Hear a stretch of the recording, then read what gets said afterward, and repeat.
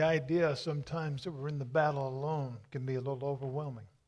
We think, well, we're the only one dealing with this, or we're the only one here, or whatever the case. We struggle with that. And there are times that it does feel like that indeed we're alone. And alone, the idea, the concept, the feeling of that can, without a question, impact our faith if we're not careful.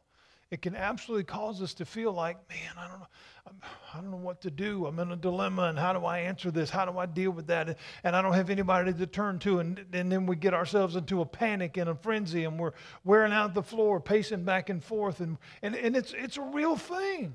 It's a real thing. And so we look today in this familiar story of Daniel. His faith has placed him outside of the inclusion of others. We may find that to be true today as well. If we're standing firm on our faith and we really, really know without a question what God has done for us, and we stand firm in that and we don't have any wavering of that, that may very well put us in today's world on the outside circle of others. That's just real, okay? But let me assure you, you're not alone. It may feel like it at times because we don't have anybody coming along beside us and giving us the attaboy and the pats on the backs and, man, that's great.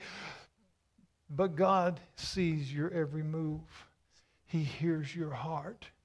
And he will get you through this, I assure you. Let's look at this story. Daniel wasn't alone, literally. He had other people around him. But this time of testing, we've been talking about hard times, testing hard times, faith in hard times. This testing before others and before God, it was real. It was real because it was real to him. When we feel alone sometimes in our battles, the struggle can be overwhelming. Whether it is the strength of our faith, if we don't have that to lean on, or if we don't have a boldness that not only helps us, but what we need to understand is when we have that, and that we have that faith to lean on, that strength to lean on, it doesn't just help us, it helps others. And sometimes our encouragement to others makes us stronger. Can we believe that today? Sometimes when we realize, wait a minute, I've made a difference. And it's not a pride or an arrogant thing, but I wrestle with this sometimes. I just did this past week. There's times that we question, does what we do matter? Does what we say matter? Does anybody even care? Because we live in a world that just seems to be, it's all about the self. It's all about the individual, and pretty much who cares about anything or anybody else. That's the world that we live in. And sometimes we can get overwhelmed in that. Sometimes we can feel alone in the things that we're trying to do. See, the enemy desires failure. We need to understand that today. The enemy does not want us to succeed. He wants us to quit. He wants us to throw in the towel. He wants us to say, just the heck with everything. It doesn't matter anymore. That's where he wants us to be mentally, physically, spiritually, every other way. We look at the life of Daniel. Daniel had found favor with the king. He saw goodness in Daniel. He saw, faithfulness, and he saw that this was a good person. This was someone that was faithful. This was someone that did their job. Someone that was dependable. But those that saw that from the outside, those who wanted to be more important, those who wanted to be a little closer to the king, all for the wrong reasons, because they wanted more recognition and more this and that, they were jealous. They hated Daniel. They would do anything to get rid of him. So what happened? The plotting began. Let's figure out how we can get rid of that guy. Man, he's in our way. That sounds a little modern, doesn't it? That's kind of the world that we live in today. So they couldn't find anything against him. They're looking all over the place, and, well, he's okay there. And, well, man, he's okay there too. And they couldn't find anything. So they said, we'll get him about this faith thing. We'll get him based on his belief in God. We'll get him. We'll figure out a way. We're going to get him. So the next step would be, if we can't find anything, well, let's just make it up. So that's basically what they did. The enemy desires our failure. His deceit knows no limits. We need to understand this today. Verse 4 of this same chapter from Daniel, and gives us a little clarity about where they were at. It said, then the presidents and princes sought to find occasion against Daniel concerning the kingdom. But they could find none. They could find no fault, no occasion for as much as he was faithful, and in him they found no error because of his faith. Standing on our faith oftentimes comes at a cost. We see this lady that we were just talking about in the video. Cost a job, cost a paycheck, cost, whatever, all those different things. Sometimes standing on our faith cost something, but it's in those moments that we can wrestle with the alone thing. Man, this is costing me everything, and nobody's coming to my aid. Nobody's coming to my side. There's nothing, I don't know.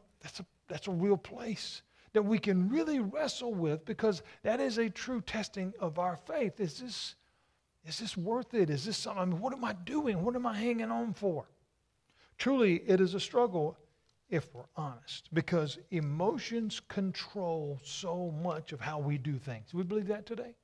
Emotions control how we respond, everything. So the plot was on, we see, and Daniel knew about it because he's in the inner circle. So, again, we're not talking about super wise people because they're trying to slip something in, and the guy you're trying to slip it on is right there.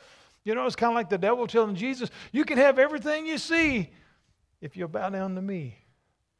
And basically Jesus said, well, we don't get this. This is not in Scripture, obviously. But basically, I think Jesus said, well, you big dummy. I made it. You can't give it to me. We're not dealing with the sharpest tools in the shed here when we're talking about the enemy, because he is counting on us not paying attention. That's how stuff gets slipped in. And that's still true today. That's how he does it all the time. I can just get it past you if you're not paying attention. So Daniel here, we find him, he's not in a panic. He's not, oh, they're out to get me, and oh, I'm worried, and I can't. We don't find him in that place. But rather, we find him in a place of peace. He's going home and praying, and he's trusting God. When we know that our Father is there, when we know that the Lord truly means, when he says never leave nor forsake, when that really means never, it moves alone out of the picture if we'll allow it to. We begin to realize, wait a minute, I'm not in this battle by myself. I can do this. I can stand strong. My faith is being tested, but it's getting stronger. We see in verse 10 a powerful statement. It says that Daniel knew that the writing was signed. He knew this decree had happened. And he went to his house, and the windows were open in his chamber toward Jerusalem. And he kneeled upon his knees 3 times a day and prayed and gave thanks before God as he had always done. We see this powerful statement. This statement was made by actions, not words. So he didn't just go out and boldly proclaim, you can't tell me, I got, no. He just went home and prayed because he trusted God would see him through it. This was a grand testing of his faith. And if you do this, the consequence are that you could be ripped to shreds by lions. Well, that doesn't sound very fun. Not at all. But he said, you know what? I'm going to trust God.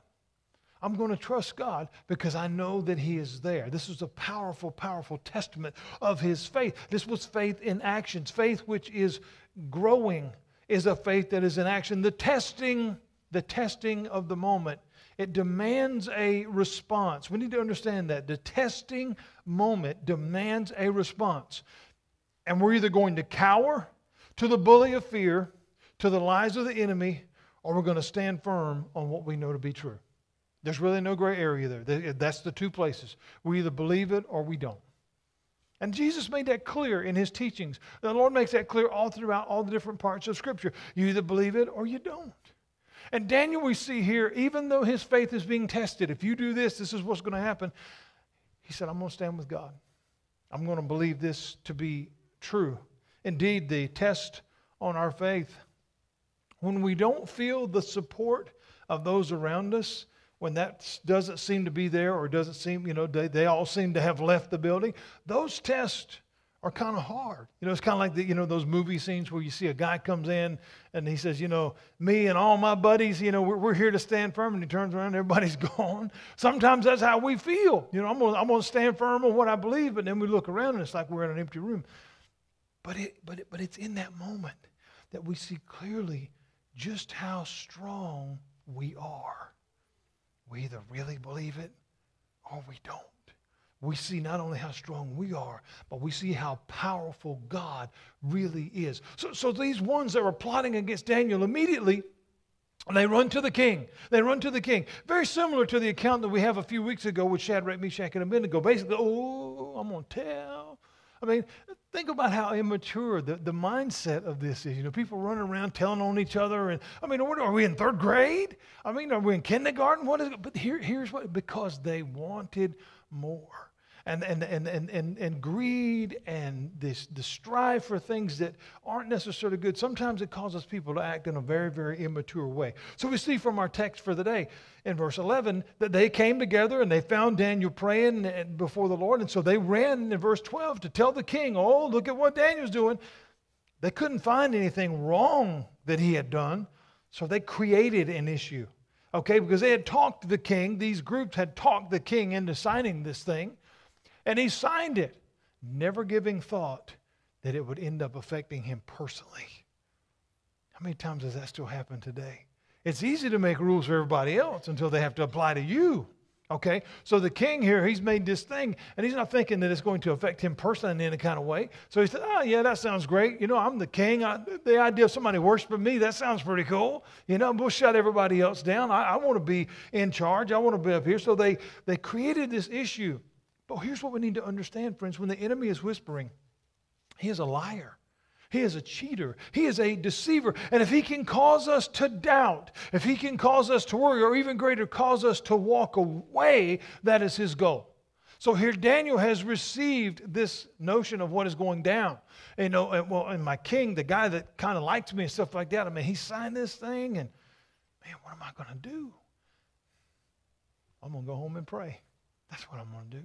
I'm going to stand firm on what I believe because I know that God is there. The pressure on Daniel would seem pretty incredible. This decree has been signed, and others are watching, and others are plotting, and others are telling. But where do we find him?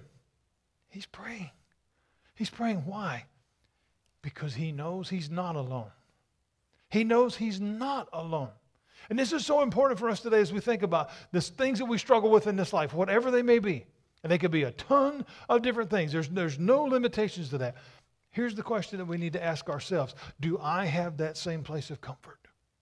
Do I have that place of comfort in my life today that regardless of what king has signed what, or who's telling on me, or do I have the peace and comfort to know that I can kneel before God, that I can stand before God in complete and total, absolute, guaranteed peace that I know he's there?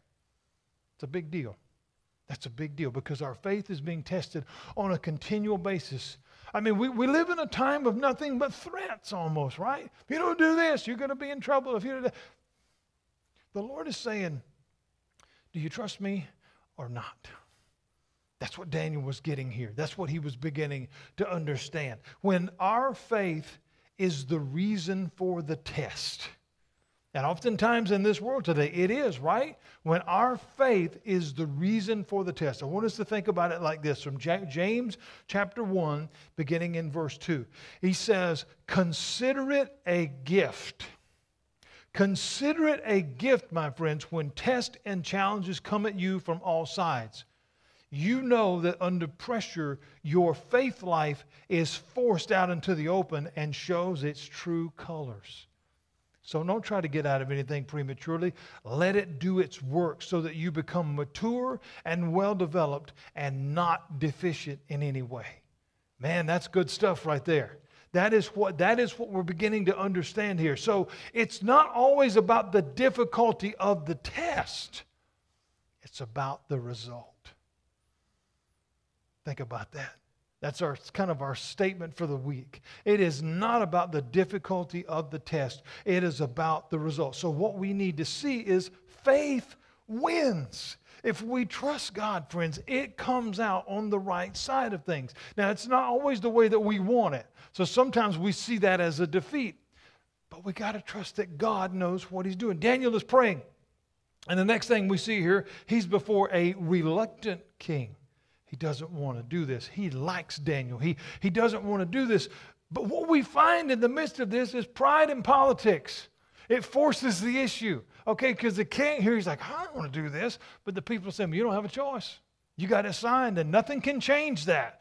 And, well, I can't let people think that I'm a weak leader and I can't go back. Okay. Do we see how that's still a problem now? It drives me, and it's one of my pet peeves in life. It drives me crazy when somebody says, I can't do anything about it, and they're the ones that wrote it. Or they're the ones that created it. It's just, but that's another soapbox. We won't get on that one. But we see here the king, pride in politics has gotten an issue, but look at what he said. This is what's so great. It says in verse 16, the king commanded, and they brought Daniel. So he said, let it be. Go ahead. Cast him into the den of the lions. But the king spoke, and he said to Daniel, so Daniel's on his way. He's received the sentence. He's on his way. He says, this is going to be carried out. The king looked at him, and he says, your God, whom you serve continually. So he saw Daniel's faith being operated on a continual basis, regardless of his circumstances. And this is awesome. He will deliver you. Now think about that for a minute here. The king is not a believer. He doesn't know the Lord. But he saw something through Daniel. He said, your God that you serve continually, we've all seen it, Daniel. We know how serious you are about this. You're the real deal. He will deliver you. Not might, not maybe, but will. Friends, we are not alone. I want us to understand that today. We are not alone. I know how difficult this world can be. I know how challenging it can be. And there are times that throwing in the towel seems like an easier answer. Okay? It's rough sometimes. But we have one with us that no matter the level of difficulty, he is there. He is there. I know when it seems like that we're alone, it doesn't seem like he's there. I get that. I've been there. But he is. And our faith and our trust in him allows others to see him. We have to understand that our faith impacts others. Just like here what we see with Daniel. It says, your God that you serve continually. This is making an impact. This is changing things, even though we don't see it quite yet, because we see the king now. It goes on further, as Daniel has gone on, it says the king went to his palace, he went back to his house, and he's just sick over this. He's pacing the floor, he's fasting, he's not eating, he can't sleep. But while he proclaimed Daniel's God would protect Daniel, it's clear the Lord, he doesn't know him. He's like, oh, he's going to take care of you, but what he's really saying is, I hope so. Maybe so. That's what I'm going to try to believe to make me feel better. Do we see the difference in knowing so and thinking so? It's a big challenge, right? When we know that God has got us. Because here we see Daniel's been praying. He knows that this is a rotten deal. But we not only see him praying, we don't see him resisting either. They escorted him right in. We don't see him fighting. We don't see him kicking, screaming, cursing, having a fit. You're doing me wrong. This is unreal, unjust. We don't see any of that. We don't know how fast his heart rate is at that moment. But we see that there's some type of peace here. The following morning we would read in verse 19. It says, the king rose early that morning, and he went in haste. He was hurried down to the den of the lions. And when he came into the den, he cried out. He cried out with a voice unto Daniel, and the king spoke and said to Daniel, O Daniel, servant of the living God, is your God, whom you serve continually, was he able to deliver you from the lions? Deep inside, he wanted this to be true. Deep inside, he wanted Daniel to be okay. And Daniel's faith had impacted him. There's no doubt about that. He saw something in Daniel, and this dealt with his situation. It moved him. See, friends, our life is our witness. I talk about that all the time. The life we live is the lesson we teach. We need people to get that. The life that we live is the lesson we teach. This was Daniel. He says, your God that you serve continually. Even in difficult moments, he always put God first.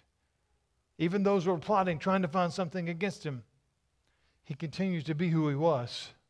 Even when those, they said, well, now you can't pray, he continues because God is faithful to me. It's not being rebellious or being a jerk. It's like, but no, God's never given up on me. Why am I going to give up on him? Our life is our witness. The life that we live is the lesson that we teach. Daniel responds to the king, and he says, King, God sent his angel, and he shut the lion's mouth. They've not hurt me because I was innocent. I was innocent, and they found me, as also before you, O king, I have done no harm. I've not been hurt. In other words, man, those kitty pillows were pretty awesome. I had a good night's rest. I love that. Think about that. We read on the king, it says in verse 23, was exceedingly glad. He was overjoyed. He was stoked. He was excited. Daniel's faith had impacted this king. This is what I want us to gather today, friends. Again, the life that we live is the lesson that we teach. If you're a note taker, that's something worth writing down. The Lord gave me that this week. The life that we live is the lesson that we teach. Because when we let others see that our faith is real, when we let others see that the presence of God in life is real, it's not about piety and look at how great I am and how more spiritual I am. No, it's that I've got something to lean on. I've got a rock to lean on that will not let me down. I've got something to hold on to that when nothing else, when all the other strings are raveled and frazzled and no good, I've got something to hold on to that will take me through every storm. I've got something that will hold on to that will take me even through the most difficult of circumstances, even a lion's den. The king was excited. He was overjoyed. And we see that he says in verse 26, I will make a new decree, that every dominion of my kingdom where men tremble and fear before the God of Daniel, for he is, listen what the king's proclamation is now, he is the living God and steadfast forever. And his kingdom which shall never be destroyed, and his dominion shall be until the end. He's not talking about his kingdom, he's talking about God. His life has been changed because the life that Daniel was living was an example. It was something new. Daniel realized, I'm not alone in this. God has got me in this. And the king goes on. And so he delivers and he rescues and he works signs and wonders in heaven and earth. The one who has delivered Daniel from the power of the lions. We see some excitement in this. We look at the testing of our faith. We've looked at that now for the last several weeks. This message today is going to wrap that up. We'll start a brand new series next week. I don't know what that's going to be yet. I'm praying about it. Got an idea, but we'll see. But when we look at this story, again, that we oftentimes just equate to a children's story, Daniel and the lion's den, it's all cutesy and this and that. But there's depth here, friends. Depth. And when we begin to understand this, we see our faith matters. Our faith matters, and it more than we can, because it impacts not just us, it impacts others. These testing moments that we go through, well, they're hard. They're challenging. They can be exhausting. We think about it again. We go back to times as younger, taking tests in school and whatever the case. Those were stressful. Because you wanted to do well, you wanted to make the best grade, or you wanted to please your mom and dad, or you wanted to, not be a dummy, or whatever the case. You wanted to do well, you wanted to perform well. But sometimes, again, depending on how many questions were on there, or what the material was, it can be stressful. It can be difficult, and sometimes the testing of our faith can fall into those categories. Sometimes we feel like this is too hard. Sometimes we think maybe this is unfair. Sometimes we think, well, I'm all alone. I can't do this.